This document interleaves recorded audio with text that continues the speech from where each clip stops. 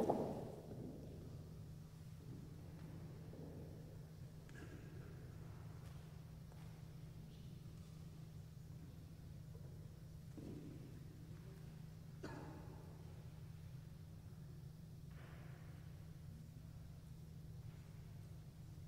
everybody. Hope you can hear me okay. My name is Tim Bascom, and I'm the director of the Kansas Book Festival. And I'm going to just say a word first because we're co-hosting this event, and then Kathleen, the bishop, will be addressing you as well. This year, we are very enthused about having this opportunity to co-sponsor having Eliza Griswold with us. And I can't help but first make a little announcement because it's an opportunity to do that. The Kansas Book Festival has existed for 10 years, and we'll be having our 10th anniversary on September 18th, a Saturday. And you're welcome to come to Washburn University, where we'll be having about 50 authors who are coming with connections, many of them to Kansas itself. And we're doing a couple of things different this year, and one of them is helping out with this event with Eliza Griswold speaking. We're also having two other pre-festival events that I just wanted to let you know about. One of them is Nancy Bristow, an author with a book called The American Pandemic. She'll be speaking on September 15th, which is a Wednesday, right before the festival. And that's because of our collaboration with Washburn University, where it will be occurring. And she'll be talking about that pandemic, which is the 1918 flu epidemic, and making comparisons to what we're dealing with today under these circumstances. Also, Rebecca Tossig will be coming and speaking at the Maybe Library at Washburn University. And Rebecca has a beautiful new memoir out called Sitting Pretty, that is about being raised in a wheelchair. And she lives in Kansas City and won the Hefner Heights Kansas Book Award this year. So come to that if you can on September 17th. If you want more details, just go to the Kansas Book Festival website. Round Table Bookstore is representing the books today that you could order or purchase. We had a problem. They were trying to get books in, and there was a shipping issue, and they were not able to get the full shipment in, so there's only a few of the books out there. First come, first serve. Don't stampede.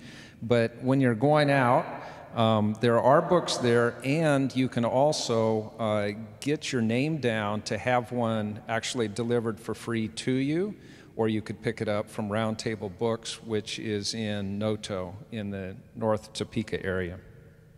So I'm going to introduce Eliza just a bit, trying to let her own words speak to you, and then the bishop will be coming up to say something about the Tocher Lecture, which is, this is part of a longer tradition of lectures here. Eliza will be speaking to you, I'm sure, a bit about her work in Afghanistan. She was there going back to 2010 to 14, in those years, I would think, maybe even further back. 2003 even, as early as that, back and forth. And she became fascinated with some poems that were being written by women called land days. I hope I'm saying it correctly. And these poems are a little bit, maybe you could compare them to haiku. They have 22 syllables. There's 9 in the first line, 13 in the second. And it's very unusual for women to be writing poetry in Afghanistan due to some of the restrictive doctrines there. And she, Eliza, had learned about a young woman who was quite adept at it in a women's group that were sharing these, who suddenly was beaten up by her brothers for having written such poetry. She then burnt herself so badly that she ended up dying. And Eliza went into Afghanistan to learn about her in particular, but other poets who were doing this kind of work, and started gathering them and translating them which became a book called I Am the Beggar of the World, which is one of these books that I highly recommend you purchase if you can. I'm going to just read you a couple of these so that you get a flavor for what these women were writing. You sold me to an old man, Father. May God destroy your home. I was your daughter. My love is a suicide bomber who stalks the home of my heart and waits to attack.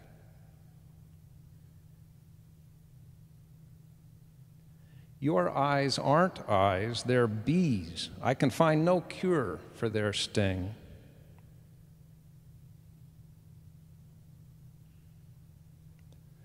Because my love's American, blisters blossom on my heart.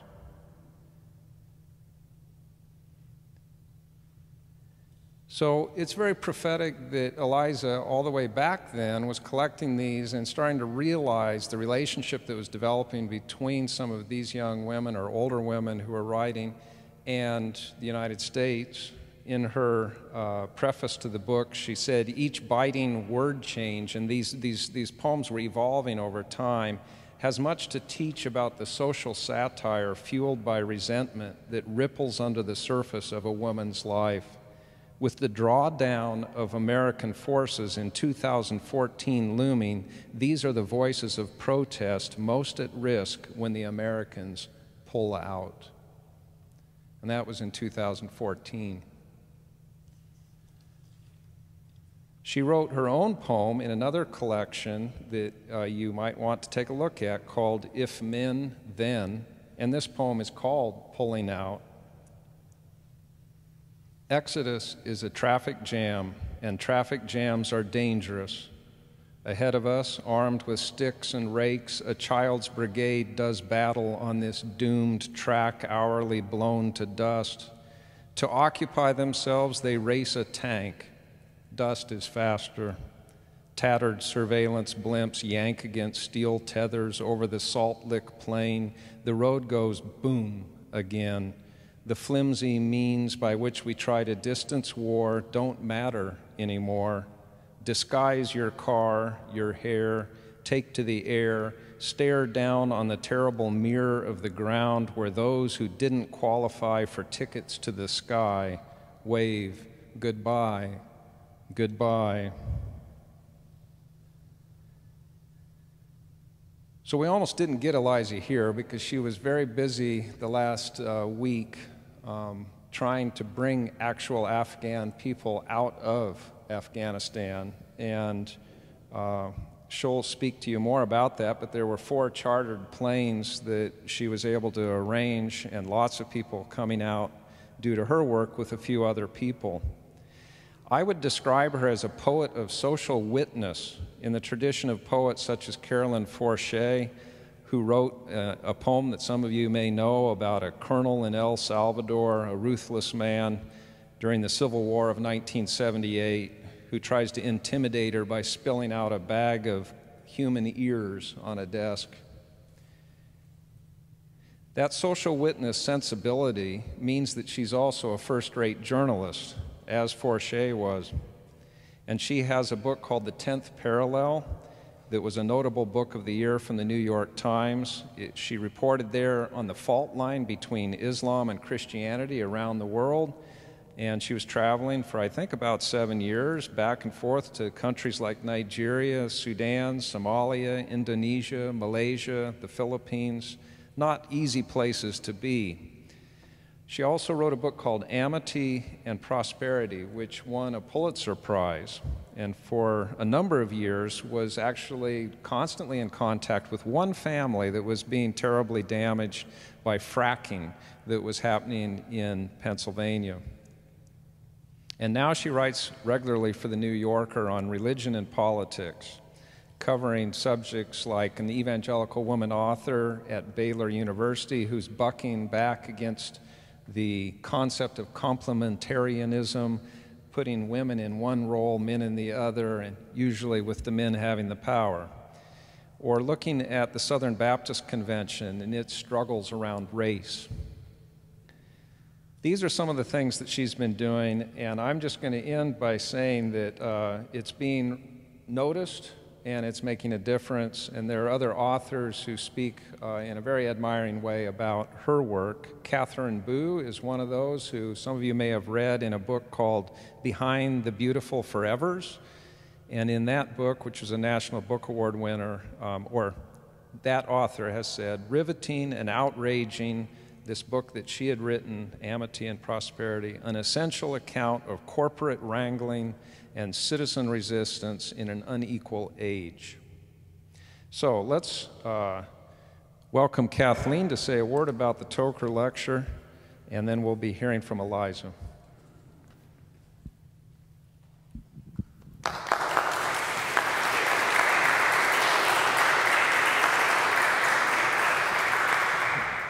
Thank you, Tim. I mainly want to simply add my welcome to Eliza Griswold for really going above and beyond to get here with all that she has been doing.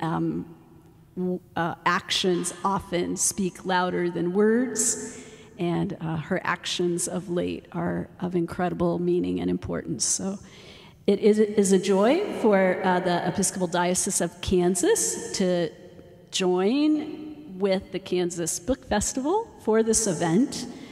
For decades, the Episcopal Church in Kansas has sought the education of transformative leaders for church and society. The Tocher Lecture began in 1984, and with an intention of theological engagement with the complexities of their times, their time and their place. I hope that tonight is about transformation. The living word speaks change, change so deep that nothing will ever be the same. Change that encompasses what happens in the lives of each of us as individuals, but also within the whole of our communities. The Apostle Paul writes, "Do not be conformed to this world, but be transformed by the renewing of your minds." And I think what's really interesting there is that that's not individual in that passage. It is more collective, that we are to be transformed. I have been deeply moved, especially by the work that Eliza did in Amity and Prosperity, as one in Kansas who cares deeply about water, air, grasslands. This book is extraordinary in how it does move into an issue that divides people and calls for transformation. So again, it is a pleasure.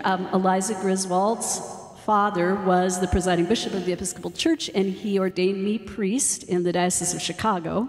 That's just a little personal thank you, so please know that. And we welcome Eliza Griswold.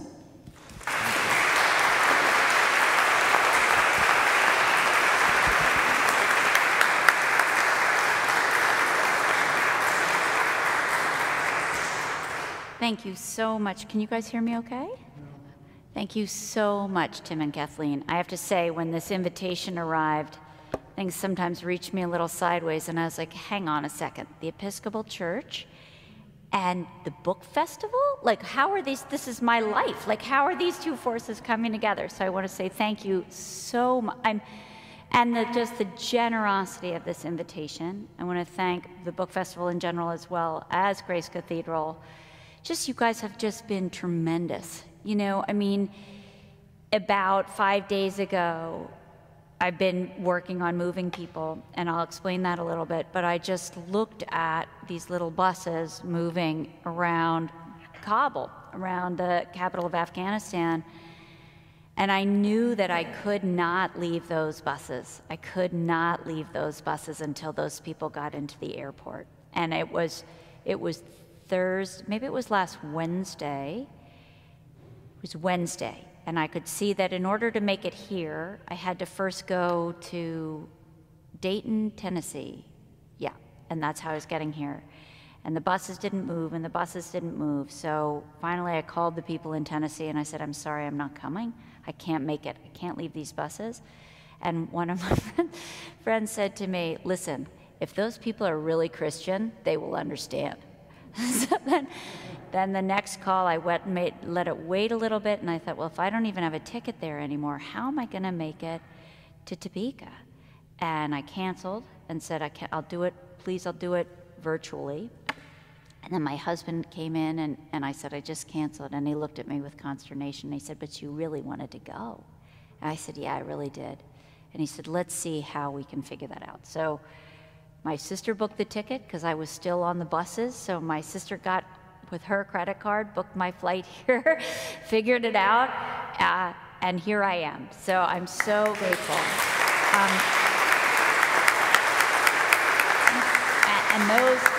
And those buses made it into the airport, and now, guess what? There are always going to be more buses. And that is part of what I am trying to come to terms with, as so many of us are. So there's so many things I could talk to you guys tonight about talking across lines. And the way that works for me, it's a lot of what I do as a journalist. I spend a lot of time with people who are politically probably, I write for the bubble, I live in the bubble, but I don't do a lot of reporting inside the bubble. And it is humbling and expansive every time that I venture out into the world of diverse opinions. I want to restore that word when we talk about people who are different than we are. Why don't we use diversity when we're talking about politics or belief? Diversity is a code word for a kind of difference we hold up as special. But people can't think differently than we do. That's not diversity. So I am trying to talk about diverse audiences. Diverse audiences mean people who believe different things. And we've been talking about that a lot today. One of the humbling things about growing up at the kitchen table of my parents is, we had a lot of stinky monks and Orthodox hoo-has coming to dinner at that butcher block table all the time, right? I mean, people who just like, who were they? One of my dad's best friends was a cloistered nun named Sister Pia. We'd go visit Sister Pia through the grate. I've never met Sister Pia not through a grate, right? But why can't she be your best friend? Like, that's just how that goes. And I think some of those experiences, talking today about liminality, right? When I was terrified growing up of God's will, because very early on, my dad said to my sister and I, offhandedly, thinking he was paying us a great compliment, I think one of you is going to be a nun. And from that on, it was a race to get as far away from nunnery as you could imagine, right? And I saw my parents making these tremendous sacrifices for the greater good as they understood it. And I was terrified that the way that God works in one's life is that God is going to ask you to do the last thing that you want to do. Because what could be more proof of surrender and faith than doing the thing that your will does not want to do?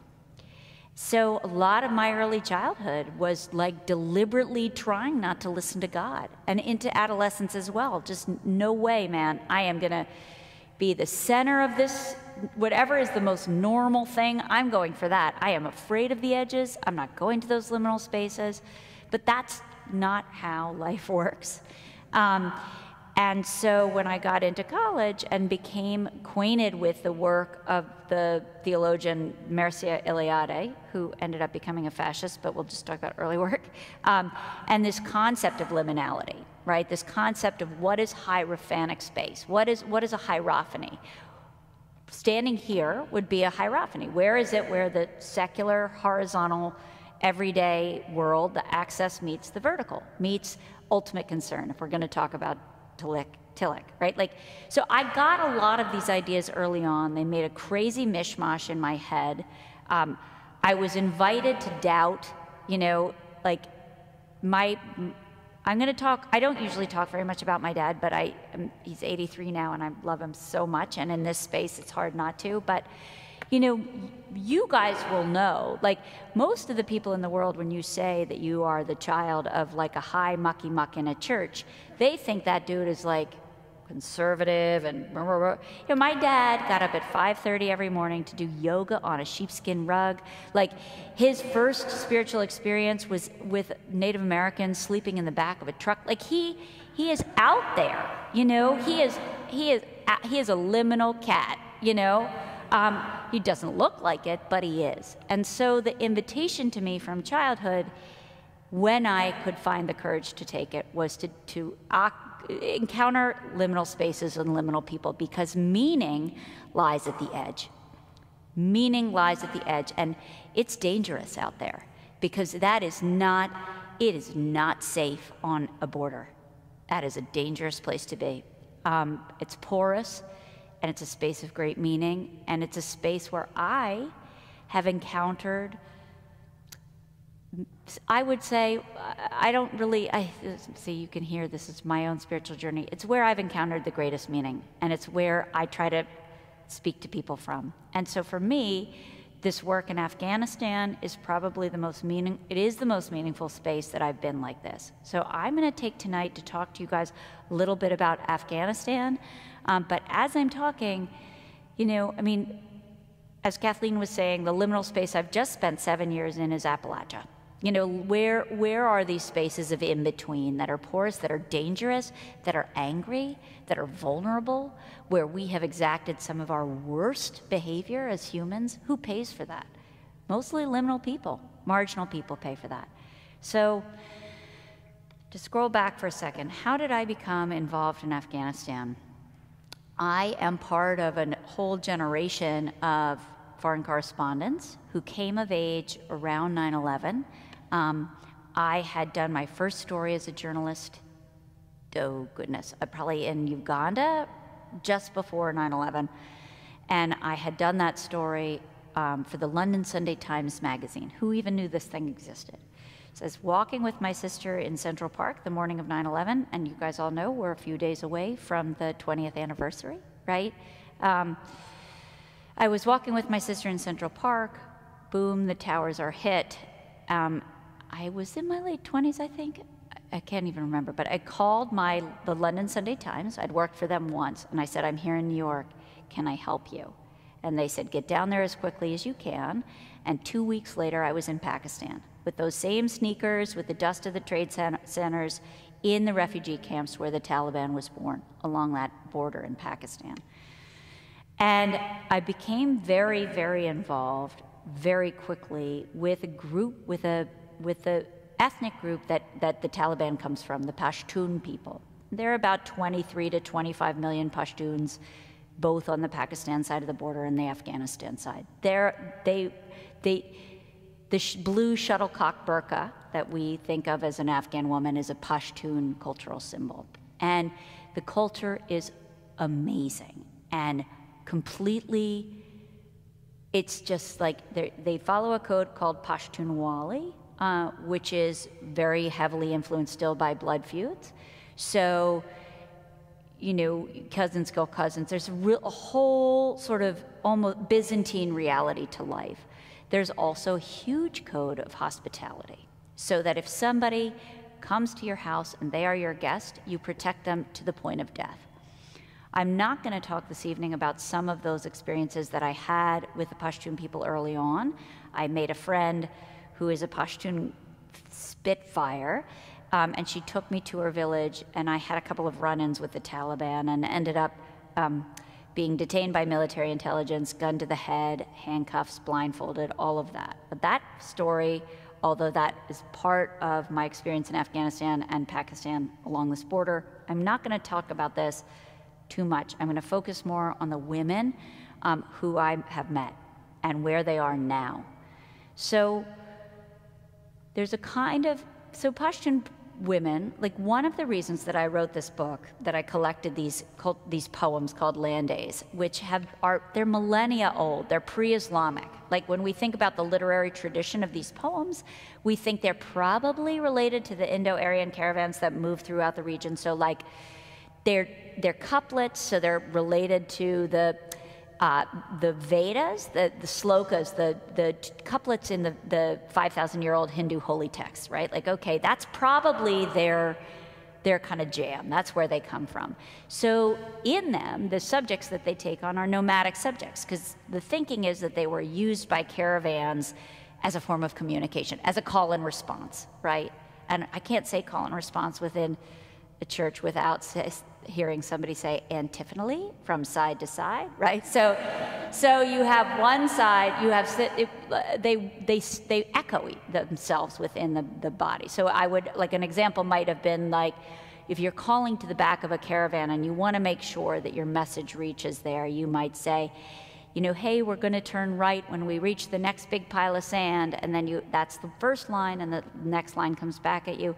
Okay, we hear you, next pile of sand. So they speak inside themselves to one another. So again, they're millennia old. They're a folk tradition. They're not written. They're mouth to mouth, ear to ear over millennia, and they are solely the voices of women. So get your head around that for a minute. We're talking about women who are silenced by the culture in which they live, and yet there's a secret language going on that they share around weddings, when they're working in the fields. They pass these poems around, and the poems are phenomenally angry, sexy, bawdy, gross, grief-stricken. There's a kind of grief. It's a mixture of grief and rage that belongs only to a Pashtun woman, and it's called a kham. That's how you translate it.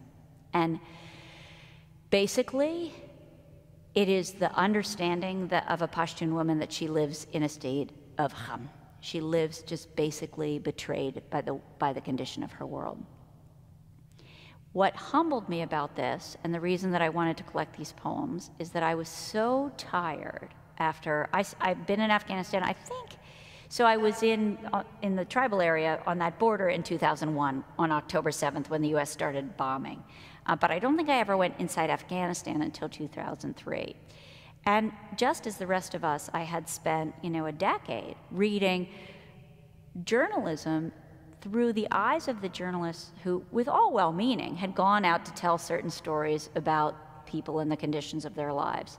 But what I was missing, and I have a friend who's a photographer who's a very sensitive soul poet, what we were both missing is where are the voices of these people themselves, unmitigated. When an Afghan woman looks out at the world, what is she looking at? Not what does it look like when we look at her, right? And what I realized as I began to collect these poems was that my facile idea that an Afghan woman was a mute blue ghost under a burqa, and that I understood the conditions of her subjugation better than she herself understood, was a dangerous fiction, okay? So we've been talking a lot today about our sort of favorite moments that bring us out of the illusion of difference, right? And for me as a journalist, when I hit things I'd get wrong, my assumptions, I love that. Because when I can explode an assumption, I drop deeper into what's really going on. There's less crap. It's not like I think I know what's going on, but I certainly know I'm wrong. I'd better shut up for another 7 years and sit here, right? So Tim told a little bit about how we got started with collecting these poems. We found a secret literary society in Afghanistan called Mirman Bahir. There are lots of these, and it's a group of women who, until 2 weeks ago, met openly in the capital of Kabul. We're talking about professors, women wearing high heels, lipstick. Yeah, they're not wearing burqas. They're professors. And in each of Afghanistan's 34 provinces, they have a secret presence. So the way they do that is there's tons of radio in Afghanistan, so these women will go on like local radio shows, and they have what's called a poetry, they don't call it this, I called it this, but a poetry hotline. They have a mobile phone number where you can actually call, young girls call, I keep using the present tense, this is not happening anymore.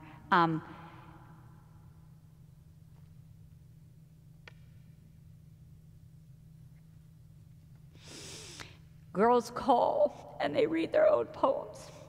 And it's hard for us to think about poetry as that important. It's not important in our society. It's hugely important in Pashtun society.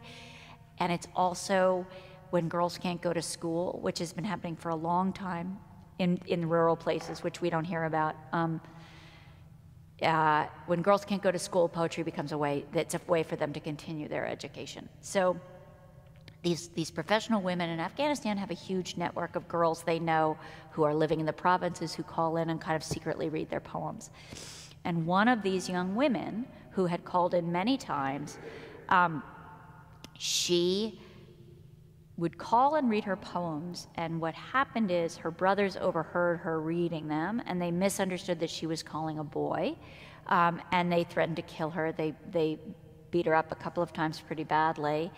And she did what Afghan women do as a really perverse form of self-determination, and she set herself on fire because that was the one form of agency she had, was to end her own life. So I learned about this girl through the network of the professional women who survived her. And the one poem that had survived her, because I made it to the rural place where she lived, under Taliban control at this point, about 10 years ago. Taliban already owned this area. You know, when I go to places like that, I wear a GPS tracker, right? So that if I'm nabbed for a number of hours, somebody can see my coordinates because it's on my clothes. So I, and my wonderful team, we talked to her family, and the parents denied that being a poet, because it has to do with art in Afghanistan, can be seen as, it's akin to being a prostitute, to be honest. Dancing, singing, all out. Certainly that's how it is under the Taliban. So they denied, oh, she wasn't a poet. Then one aunt kind of fessed up to, this is exactly right. And her father burned all her notebooks. And the one poem that survived her was one of these Land Day poems, because she didn't own it, right? It's in the collective consciousness. So she repeated it a lot, the women knew it, everybody knows this poem, and it's the first poem in the collection. And it goes like this, it's just 2 lines, so it's, I call your stone, one day you'll look and I'll be gone. And for me now, at this time, understanding what we have left behind, what we're leaving behind right now, our responsibility, my responsibility as a journalist for decades to show up and help women spin a fiction of what their life might be, right? Sure, be a radio disc jockey, you're gonna be a journalist. Sure, let me help this program that gets you out of the house to learn to do X, Y, and Z, because this is the new world, baby. This is what's coming for you. To come to terms with the fact that everything I put down on a paper that has a name on it is now a threat to those who are there is almost impossible for me to come to terms with. There are 2 specific people as a result of these poems who I have specific debt to. Their names are Zarmina and Gulistan. Zarmina, because of translating these poems, this is where Afghanistan, you gotta kind of roll with it a little bit. It wasn't the poems themselves, it was working with Westerners. She translated for me and some others. The Taliban sentenced her to death. Now, it's quite common to get a threat from the Taliban. It's called a night letter. They post it to your gate. This was different. This was a letter on Taliban letterhead. I've never seen anything like it, that said, you, Zarmina Wahidi, you have been sentenced to death by the Taliban. We have already dispatched the angel of death. This is just to let you know this is an Islamic decision. There's no, that's it. That was what the letter said. This was probably 2017, It was a little bit after this work came out. We were able to get her out of Afghanistan very quickly to India. Now, this is another of those moments that's like completely humbling, because Zarmeena loves to shop, okay?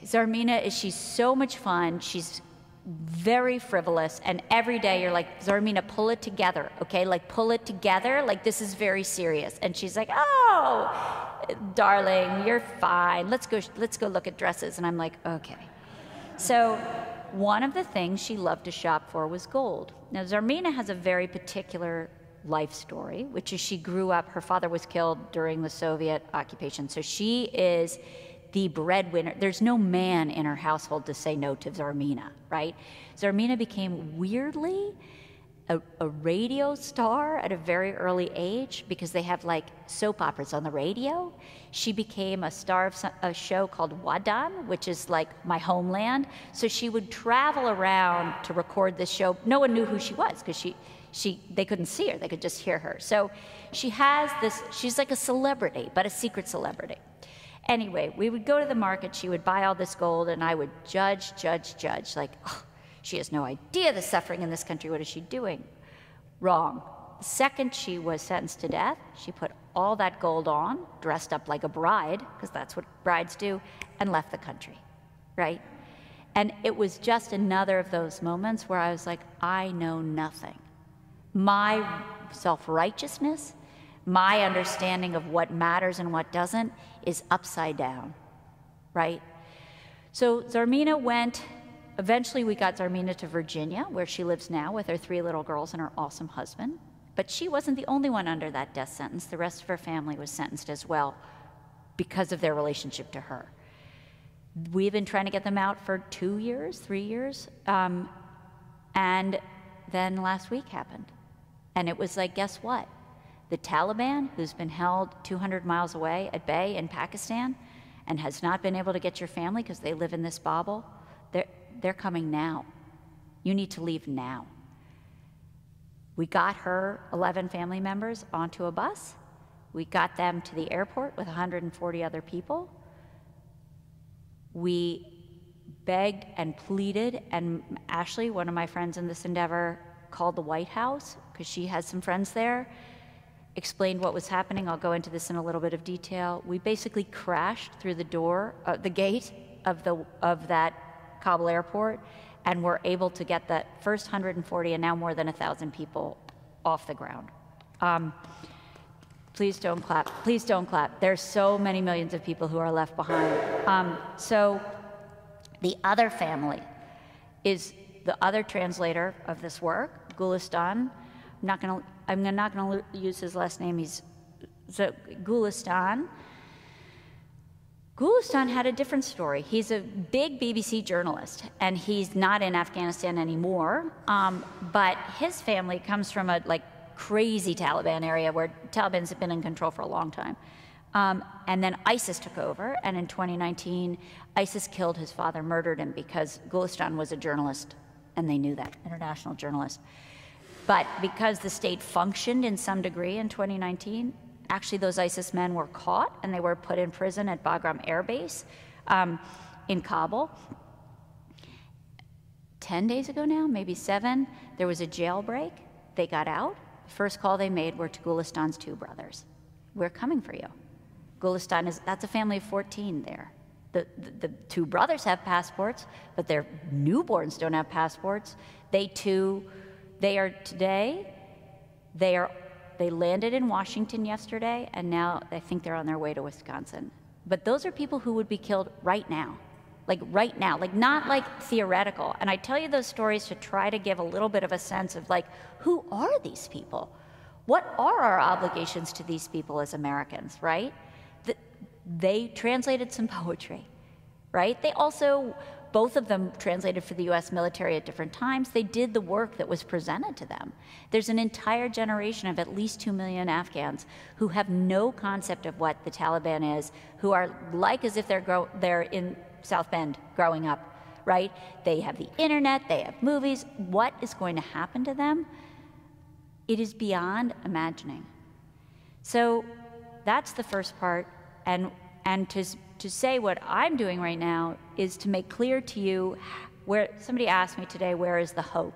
Because this is devastating to the point of like, I cannot get my head around. I just can't understand so many pieces of how this has gone down this way. And I don't even want to talk about that. I'm not qualified to talk about it. I don't want to talk about that.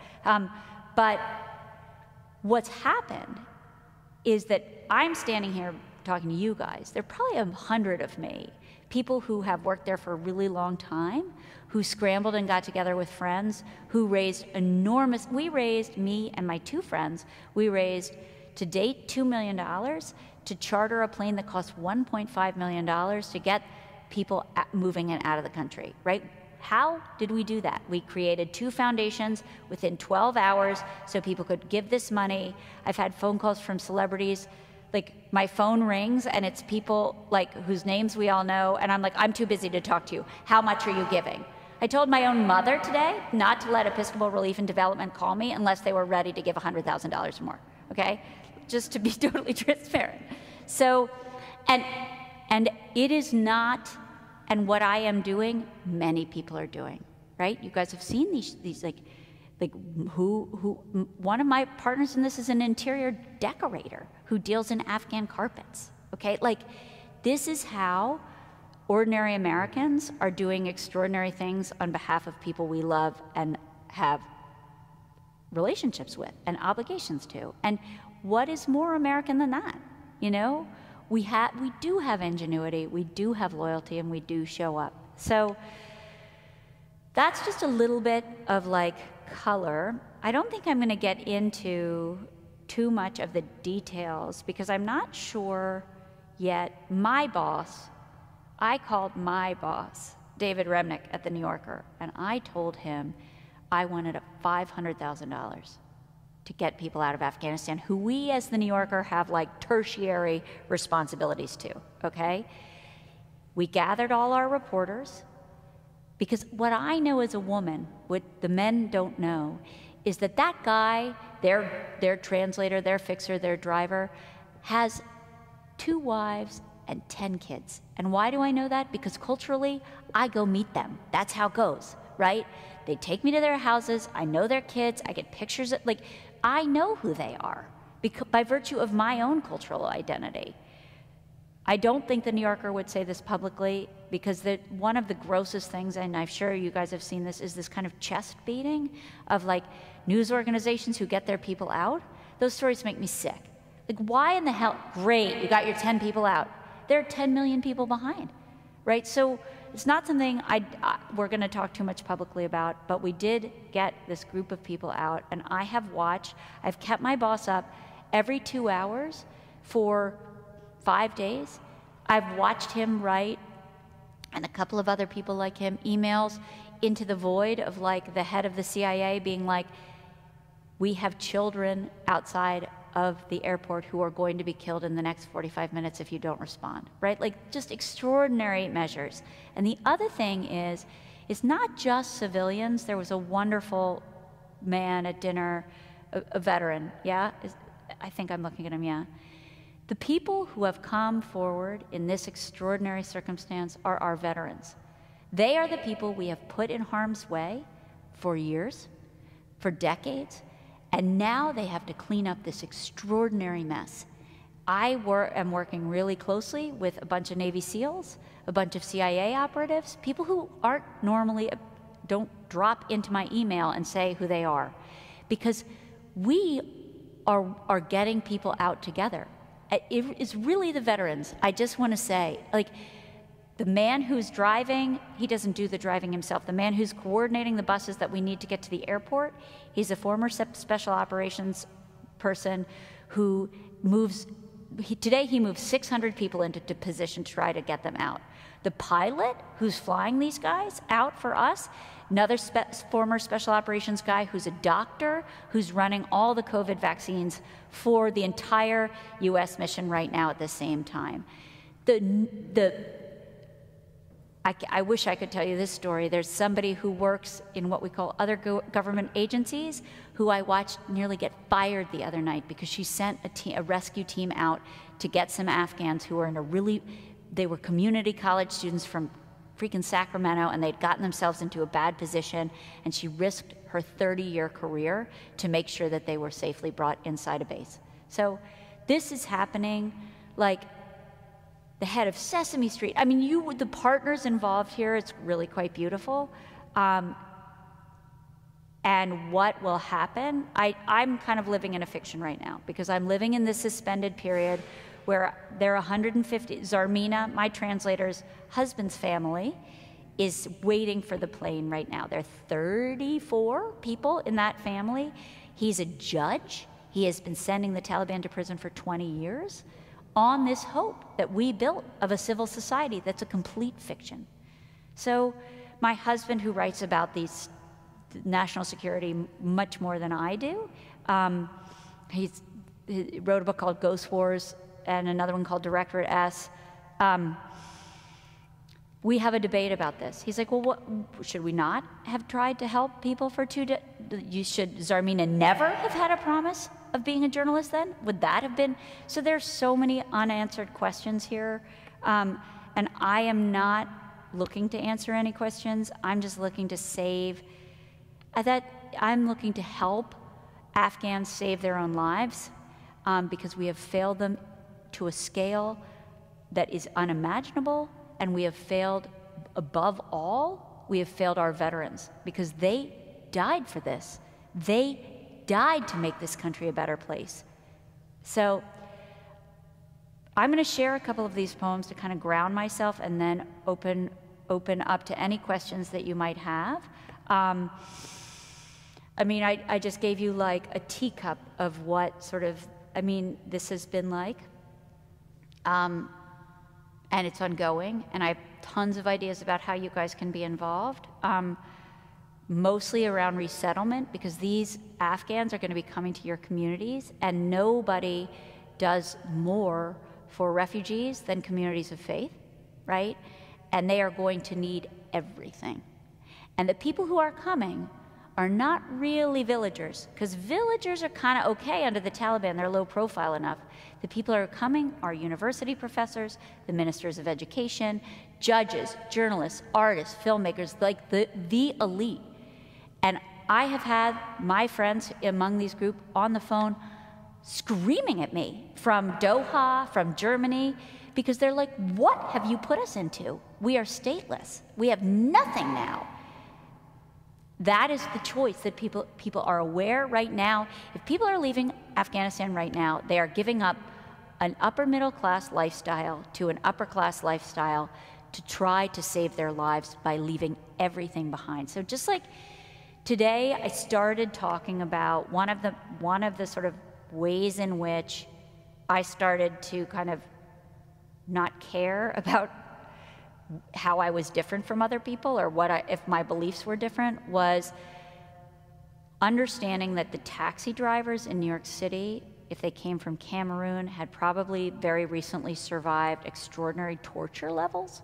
So every time I got into a taxi and was like, go faster, get through the traffic, that person I was ordering around had been through, if he or she had gotten asylum, if they were Cameroonian and they'd come in the past couple of years, it meant they'd come through political asylum, which meant they'd survived a kind of torture that is unbelievable. And that understanding, as we talked about today a little bit, it's as if, you know, when something unbelievably horrifying has happened in your life, mostly for me that would be an experience of grief, you know, losing somebody, and you walk down the street and there's that first feeling of nobody knows what I've been through. Nobody knows what I've been through. And super quickly that drops away, and it's like, and I don't know what anybody else has been through either. And what if they too have lost their mom today? And I'm there demanding that my coffee comes faster, or I brush them in because I am not understanding that what I don't know. So I think I sort of will leave the talking part on that and then read a couple of poems, but like that's, how can I, as a human, slow down and occupy that level of like humanness more? That for me is what I am trying to work on. Okay, so now I'm gonna read you a couple of these crazy poems.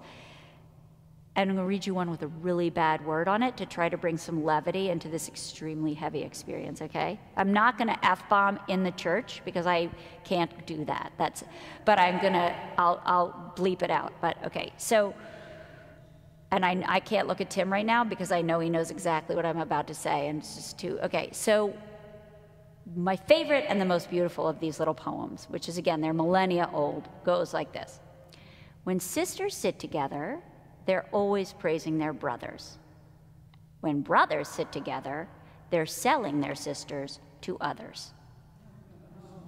So that one, that is really the most beautiful of them. But I decided to collect them because I heard one said it was again, USAID, it was let's do it, guys.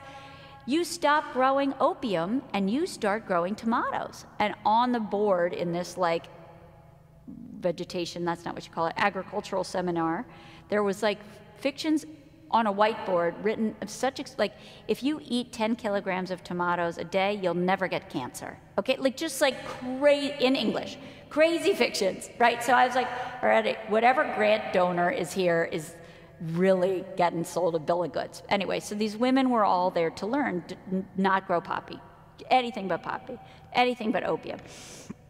And I asked if any of them know these poems, because I'm starting to think, do they know them? How present are these land days in their life? And a woman gets up and she says something. She pulls her burqa back and she puts her hands and she says something. I don't speak Pashto. I can read a little bit now, but I couldn't understand a word she said. And the women in the room go, and break out in laughter. And my sweet, maybe 22-year-old virgin translator at the time, it was another woman, not Zarmina, was so ashen white. But I turned to her and I was like, Asma, what did she say? She's like, it doesn't make any sense. And I was like, no, it definitely makes sense because 400 people just laughed, okay? And she's like, it does not make sense. And I was like, okay, all right. I was like, just write it down. We'll come back to it later. So she wrote it down. Later that evening, so no Afghan woman can travel on her own. Zarmina can, because Zarmina doesn't have a man as a guide. But Asma did. She had to travel with her Uncle Safi. So everywhere I took Asma, Uncle Safi with his AK-47 came along, right? So that night we're sitting in a fortified, under siege in this little area that's Taliban control. And I pull out the poem and I'm like, okay, Asma, what is this? And she's like, I told you, it doesn't make any sense. It's about corn. It's about corn and fungus.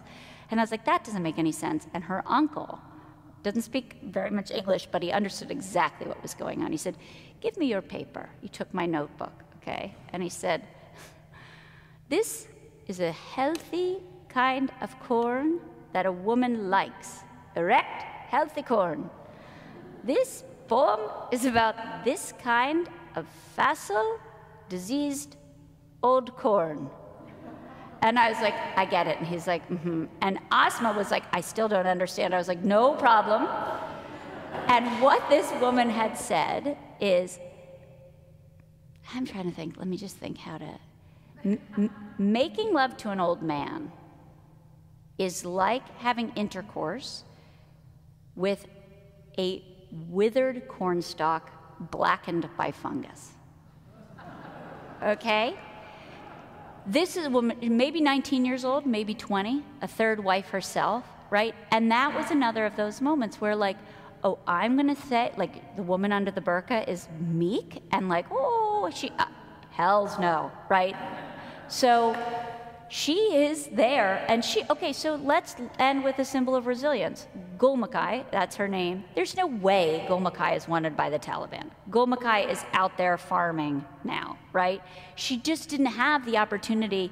The fiction that we liberated Afghanistan and every woman was, in a miniskirt is a fiction, right? In most of Afghanistan's provinces, women were still illiterate and not going to school. Gul Makai is out there with that poem in her head today, right? She's going to be okay. So can I live in the unknowing that I wouldn't have known what was going to happen 2 weeks ago, a year ago? Could it be that somehow I can't even, there's more in store, and we don't know what it is, right? I don't know God's will for Gulmakai, right? But that mouth is certainly extraordinary and unexpected. So, all right, I think that's the nicest. That's the best poem, the prettiest poem, and the naughtiest poem. I think that's plenty.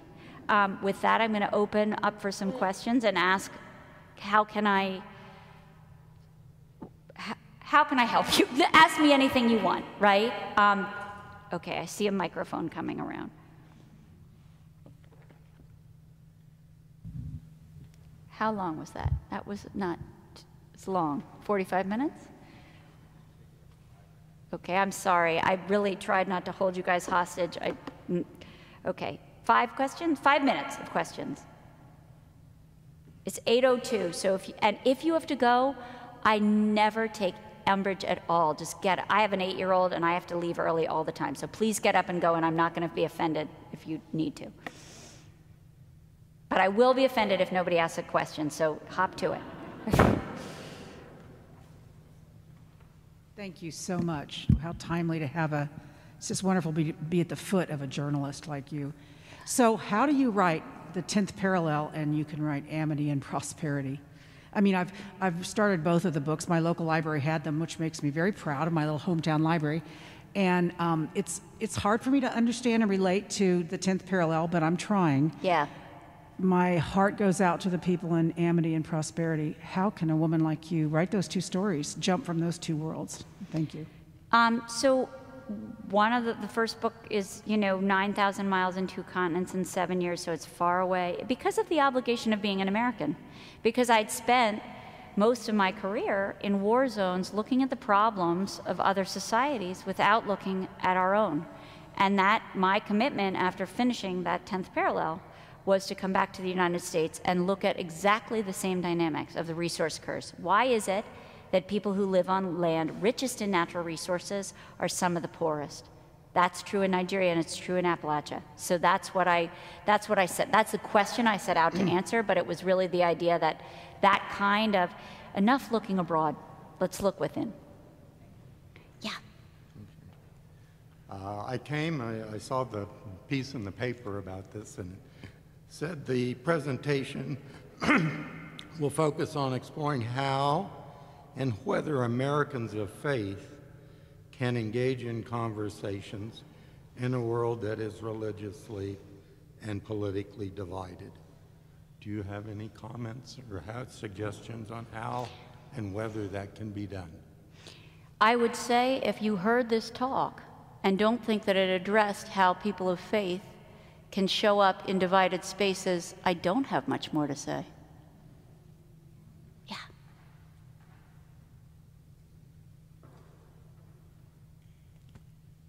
Were you surprised at the suddenness of what happened, or did you anticipate that it would happen in this way, that things would just disintegrate as we left? Totally shocked. I don't get it. Totally shocked. Could be that I wasn't paying enough attention. I think you were. Totally shocked. I mean, the speed with which we had to, like, Zarmina and Gulistan's families, shocking. I don't get it. One more question? Yeah.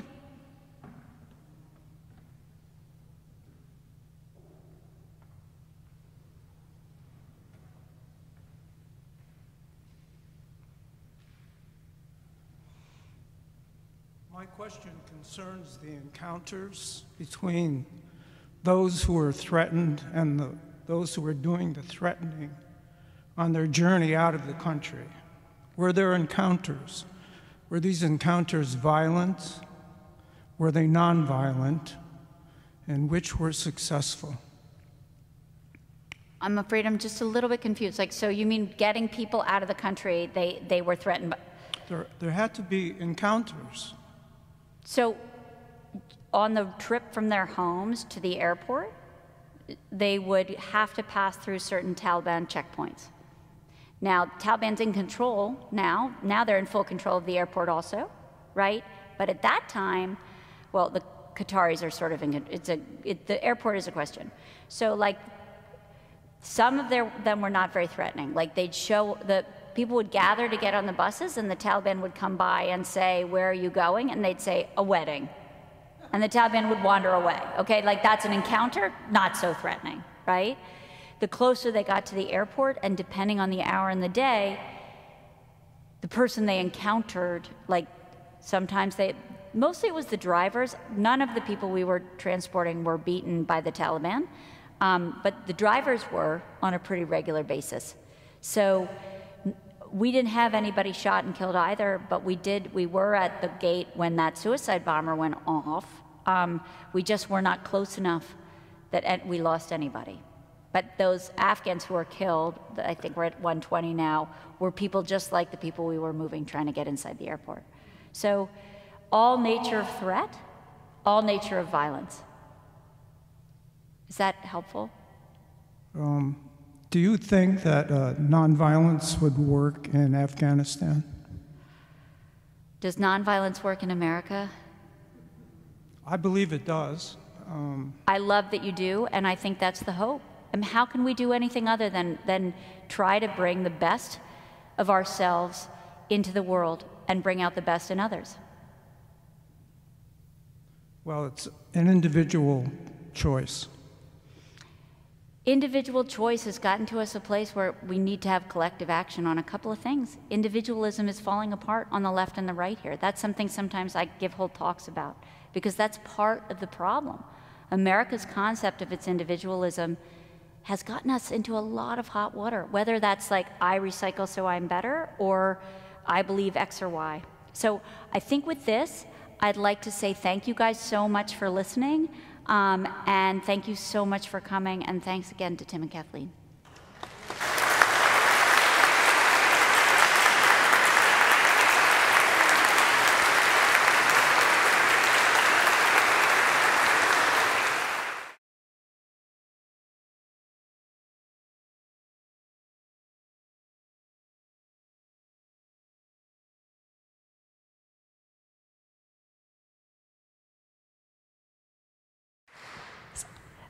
I do want to say thank you to Eliza, and I chased after one of the gentlemen who asked a little bit about our topic as we publicized it, and to speak personally about how what Eliza has shared fulfills how we build this. It isn't exactly what we all thought we were doing, but one of the things, one of the things that I really learned in hearing her, the clergy of our diocese got to have a conversation this afternoon. And in thinking about issues where we have very different worldviews, we were talking about how do we speak into that with people who see things very differently and things that are hugely important.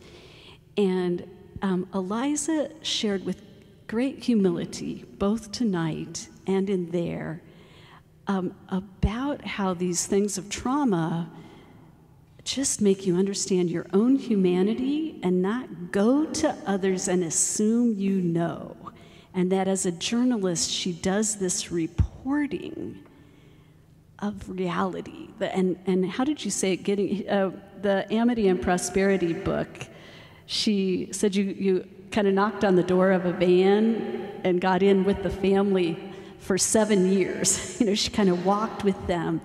And I experienced that tonight, that I could not go to Afghanistan. And as I read the papers and as a bishop try to think, how do I preach on my biblical texts and this that's going on? I'm deeply helped by Eliza Griswold sharing in detail as a journalist the realities. And so I hope that you take something away from this opportunity that seems kind of historic for me, that we had no idea when we booked this 7-8 months ago that her experiences in Afghanistan would be so relevant for all of us. But I want to thank her for her eloquence and passion, and thank all of you for coming tonight. And I pray that you also will take something away that helps you speak into complex issues and do it with the kind of hope that she brings to us. So thank you so much.